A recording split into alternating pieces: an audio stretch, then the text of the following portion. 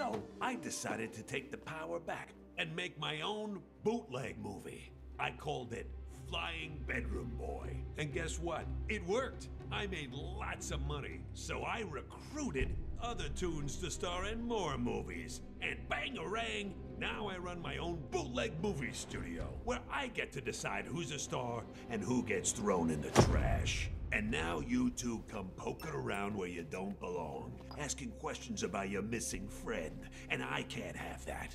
So how's this for a break? I'm thinking it's time for a Chippendale reboot. Now hold on.